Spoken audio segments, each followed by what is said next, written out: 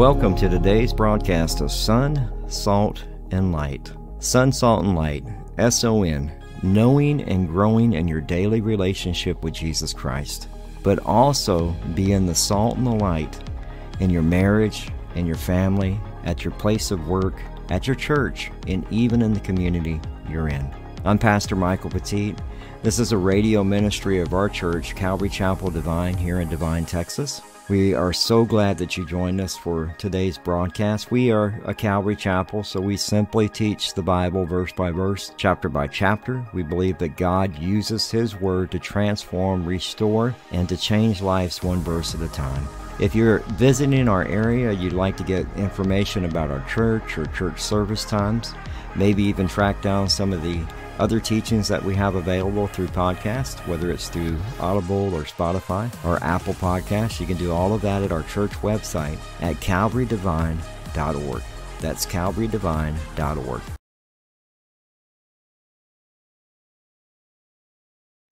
Amen. So we'll look at this in three parts. Actually, in the first part of verse 3, we'll look at being born again. And then in the second part of verse 3, the second half of it, being born into a living hope. And then in verses 4 and 5, born again and protected by the power of God. I love that term, the power of God. That was the thing that just stood out to me this week as I was studying this. We forget that. That's why Peter's always trying to remind you that you're coming from a place of victory. The battles, the war is over. These are just skirmishes that are happening now. And we forget that. And so last week we simply saw the beauty of the Scripture as Peter shared with us in verse 2, according to the foreknowledge of God the Father, by the sanctifying work of the Spirit, to obey Jesus Christ and be sprinkled with His blood, may grace and peace be multiplied to you. So we learned last week that you were selected by the Father.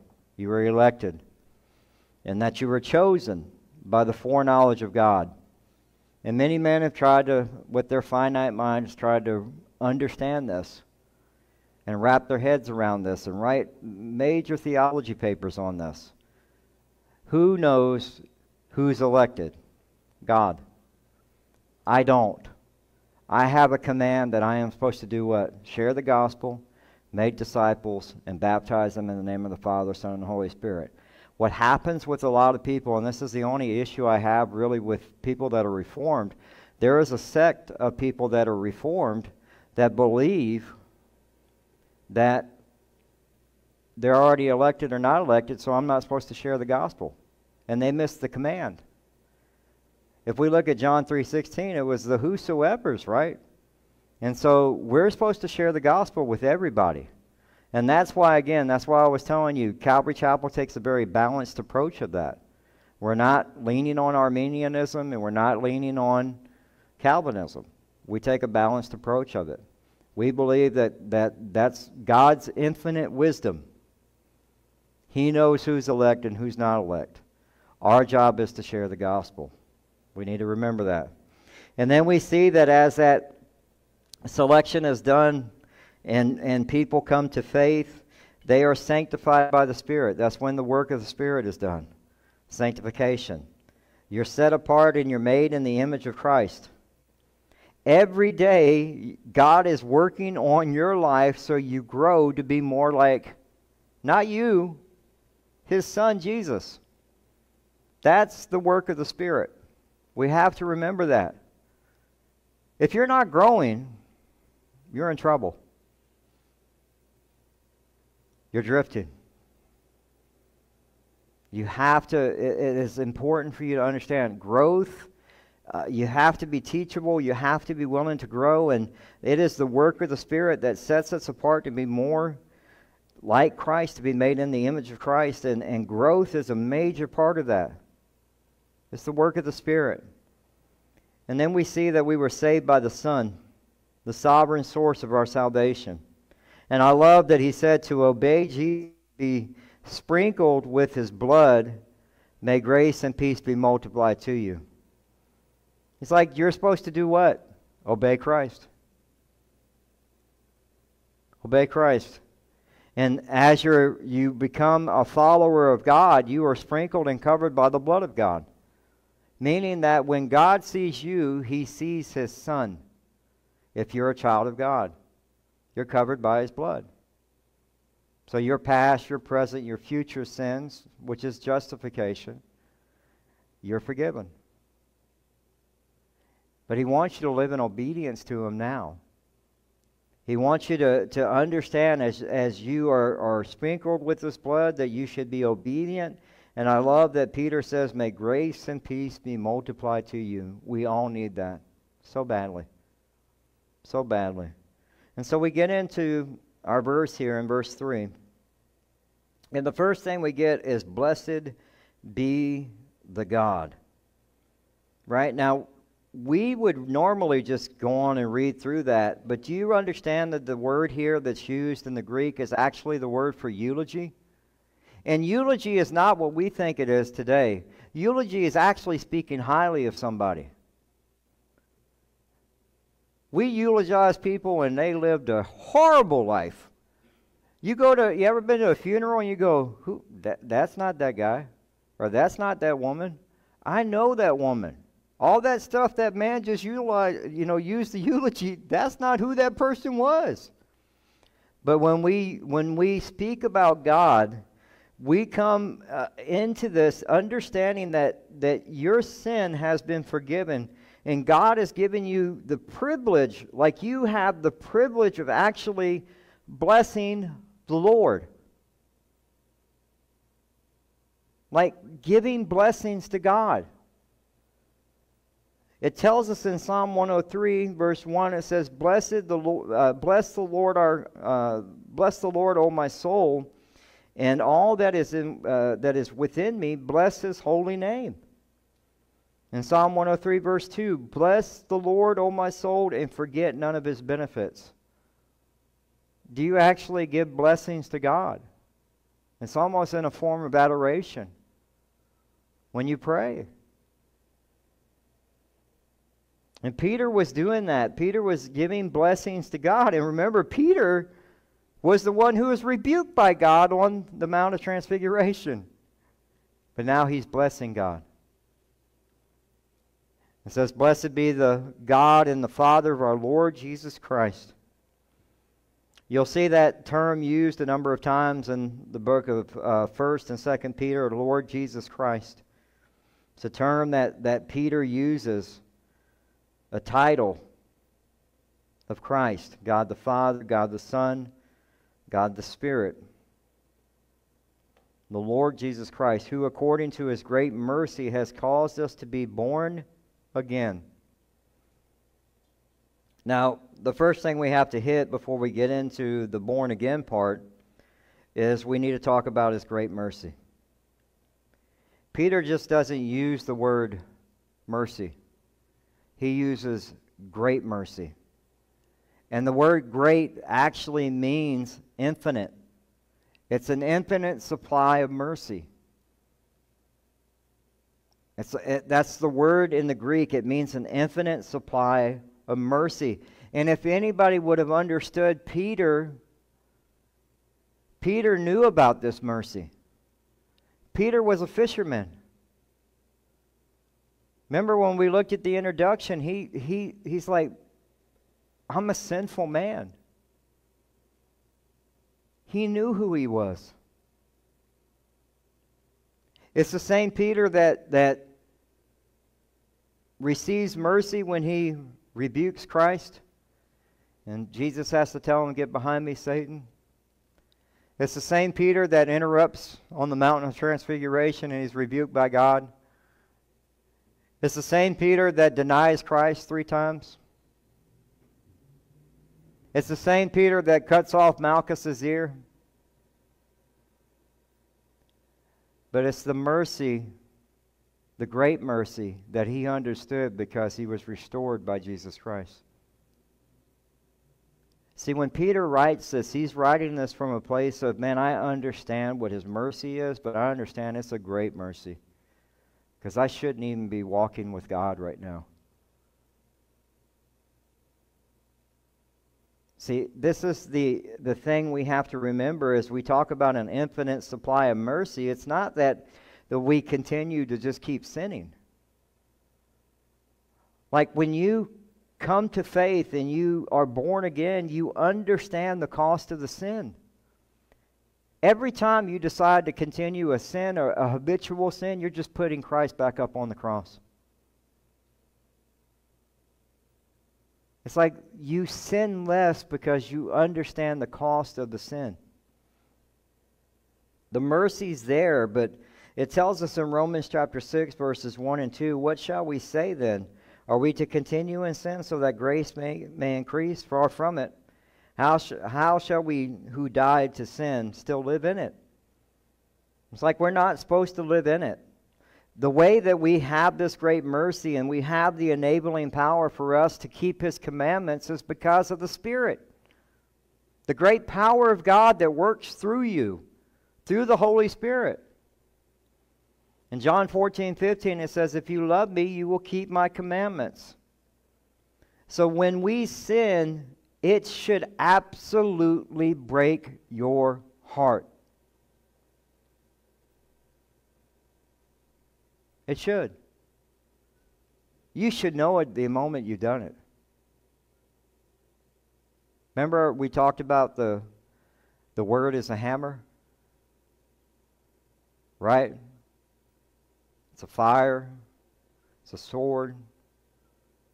It'll break it. It'll let you know the moment that you've stepped into something that you weren't supposed to step into. It should break your heart. It should cause you to repent. And that's where Peter is coming from. He's like, this is the great mercy that we have. It's not so that we sin. It's just this is an infinite supply of mercy. So that means, and I want to make sure you get this, because this is hard for us to understand. That means the worst sin that you could ever think of could be forgiven. Think about that. Think about that.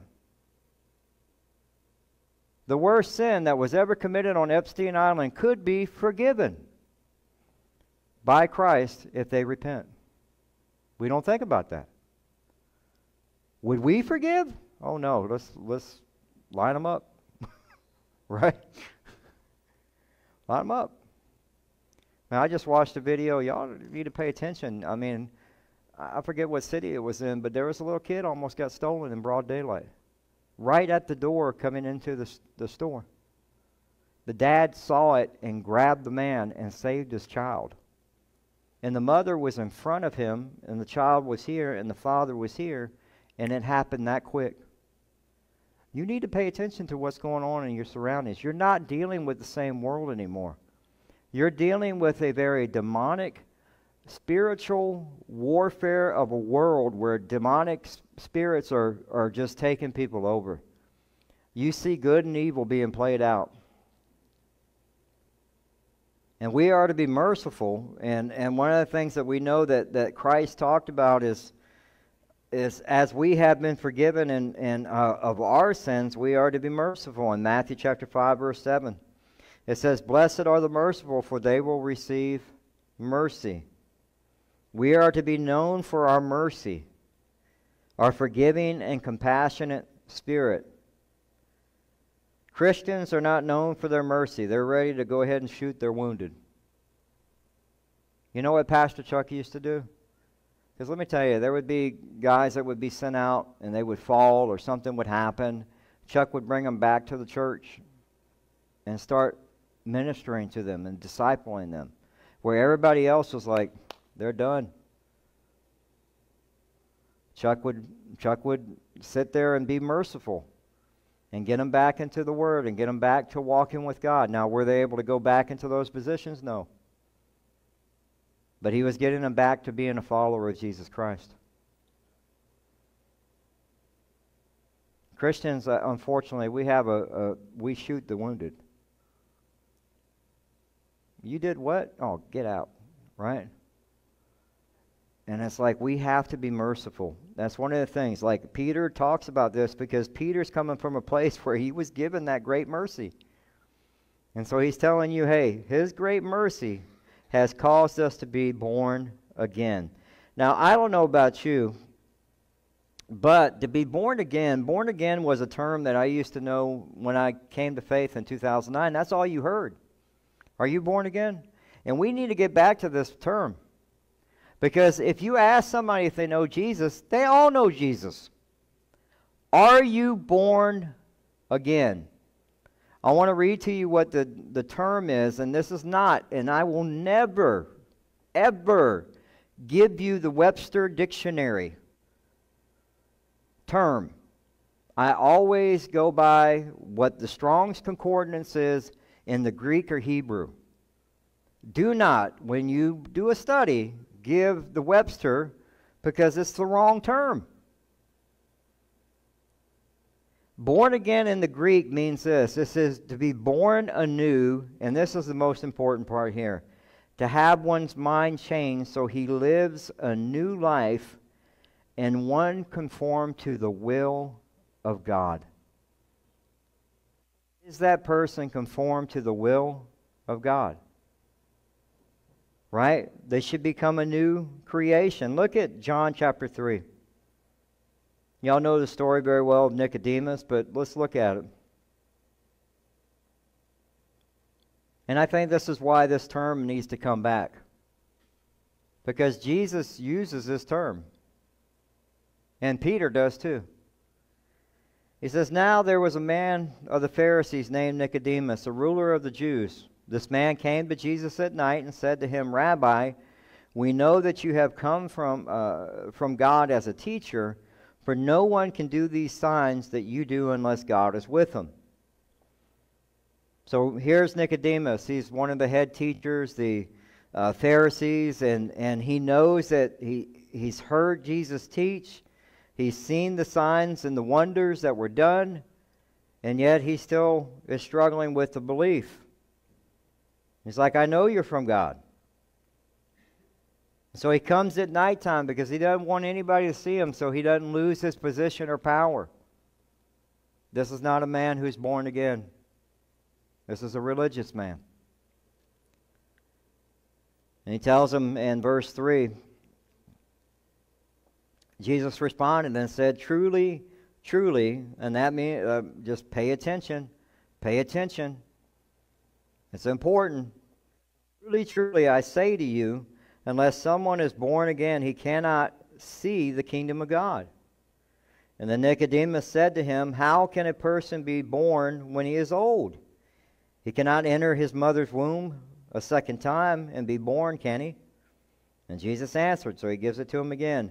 Truly, truly, I say to you, unless someone is born of water and the Spirit, he cannot enter the kingdom of God.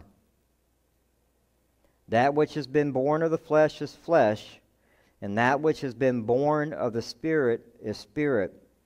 Do not be amazed that I said to you, you must be born again. He tells them straight up, he's like, you have to be born again. And they go through the rest of this teaching, and as Jesus ends it, he goes, you are the teacher of Israel.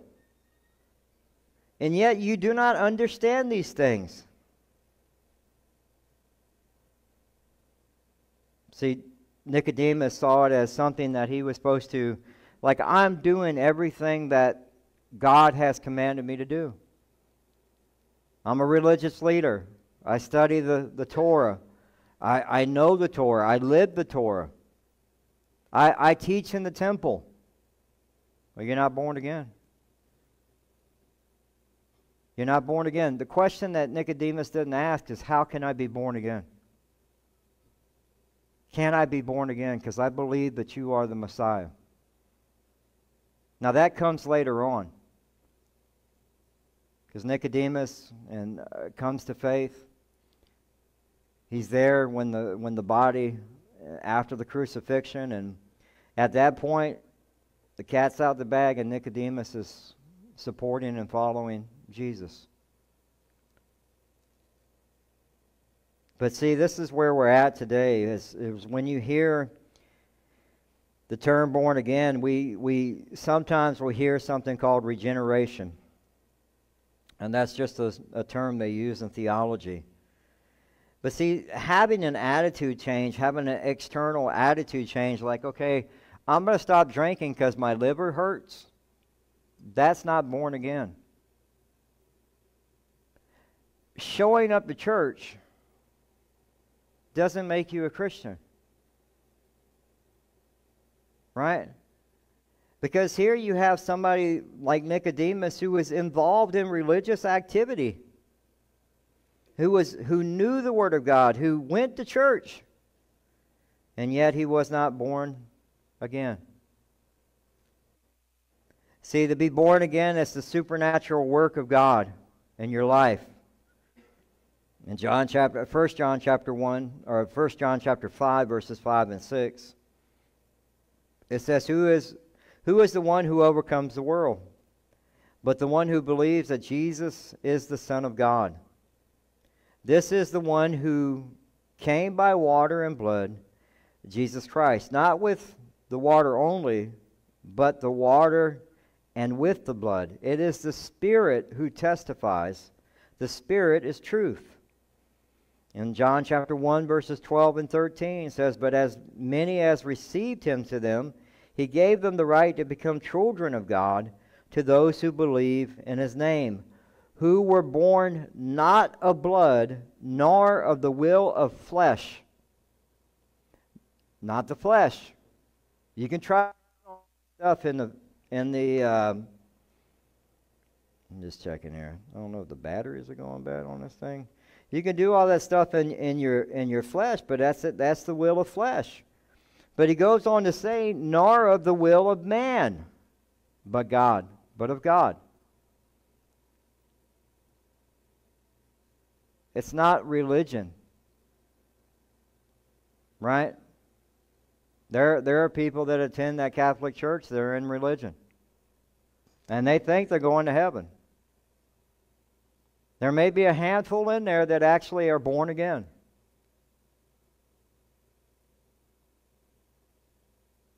But they go to church just to go to church. They're born of the will of man. That's what religion does. And anything born of the flesh is from the devil. Just, hello. You have to be born of the will of God. You have to be born of God. And the way that we know that you're born again is you become a new creation in Christ. So through the work of God, who is supernatural, and the Holy Spirit comes to work in that person, you now have eternal life. You go from justification into sanctification. You're now His. And you become a new creation in Christ because of His sovereign power. That's where regeneration, that word comes, because you've entered into a divine life in obedience to Christ, and you've become a new creation. Look at 2 Corinthians 5:16. We always love reading 17, but we always skip 16. Therefore, from now on, we recognize no one by the flesh. Even though we have known Christ by the flesh, yet we know Him in this way no longer. Like, you may have known who Christ is in the flesh, but that doesn't make you a Christian. In 2 Corinthians 5:17, therefore, if anyone is in Christ, this person is a new creation. The old things passed away. Behold, new things have come. God causes a new birth in that believer.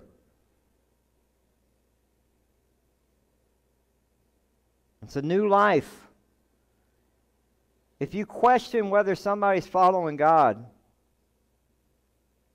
if they're not growing and they're going back to the old life, you have your answer.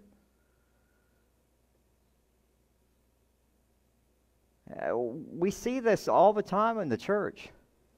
There'll be people who will run up and give their life to Christ and say the prayer. 3 weeks later, they're gone. But they think that that salvation is secure, but they never became a new creation. There was never any growth. They're still living by the will of the flesh. The prayer doesn't save you. To be born again is a supernatural work of the Holy Spirit. It's something that God does. Through the Son, the work that was done on the cross, as Christ defeated death and sin and was resurrected, to be born again is God's work. You know what the greatest testimony that you can get is when somebody tells you, man, I knew that person. They were never like this. They're completely different. They would never go to church. They would never pray with you, talk with you. That's not the person. I love that when people tell me that, because then that lets me know, okay, God's getting the glory and God's still working in me. Man, I remember how Mike was. It's not the Mike I used to know. Praise God. I don't want you to know that Mike anymore. See, when we are born again, James tells us it's a new birth as well. In James chapter 1, verse 18, and the exercise of his will, he gave us birth by the word of truth. Who is the word of truth? The Logos. And the word became flesh, Jesus Christ. So that we would be kind of his first fruits among his creatures. And then we'll look at this when we get to 1 Peter chapter 1, verse 23. Peter does it even one better. He says, since you have been born again, not a perishable seed, but imperishable through the living and abiding Word of God. So maybe it's time for us to start asking people, are you born again? Not, do you know Jesus? Okay? We need to get back to this term. I don't know why the church has gotten away from it. Are you born again? Well, what does that mean? You know, did you get into it with them as far as what the gospel is? Because they say every person you go up to is going to know Jesus. Our second point is born into a living hope. It says, blessed be the God and the Father of our Lord Jesus Christ, who according to his great mercy has caused us to be born again to a living hope. To a living hope. So we have this living hope that sustains the believer. And I think this is one of the things that we have to remember. It's like no matter what circumstance you have a living hope. When you forget that you have a living hope, you fall into despair. And it causes problems with your faith. One of the things we know is in 1 Thessalonians chapter 1, verse 3, it says, constantly keeping in the mind your work of faith and labor of love and the perseverance of hope in our Lord Jesus Christ, in the presence of God and Father. We think about the faith, hope, and love. That's one of the virtues that we have from 1 Corinthians 13. And faith always leads us to work, and love is an evidence. The agape love, a sacrificial love, is an evidence of our salvation. And then we become servants of Christ because we love Him. And then the third evidence that we have is the salvation is hope, looking for the return of Jesus Christ. You should wake up with that hope every day. Today's the day. Am I ready? Am I ready for His return? He could come back today. Are you ready for that? That's why a lot of people struggle at death. They struggle with their faith at the end because they lost somehow they've forgotten their hope, a living hope. Like you have Christ. You have Christ. You have a living hope. It's important for us to remember that, not to lose. And there's so many scriptures that deal with hope. It's throughout the Bible. In 1 Timothy 6:17, it says, "Instruct those who are rich in the present world not to be conceited or set their hope on uncertainty of riches, but on God, who richly supplies us with all things to enjoy." In 1 Peter chapter 1, verse 13, "Therefore prepare your minds for action." I love that verse. "Keep sober in the Spirit. Set your hope completely on the grace to be brought to you at the revelation of Jesus Christ." He's like, prepare your mind for action. Every time you open the Word of God, prepare your mind for action. Every time you listen to the Word of God, prepare your mind for action. Because I'm talking to you. A lot of times we get into the Word of God and you go, man, that's really good for my wife. That's really good for my kids. No, he's talking to you. The person in the mirror is the biggest problem that you'll deal with every day. Remember that. If you can walk with Christ with faith, hope, and love, you'll change a marriage, you'll change a family.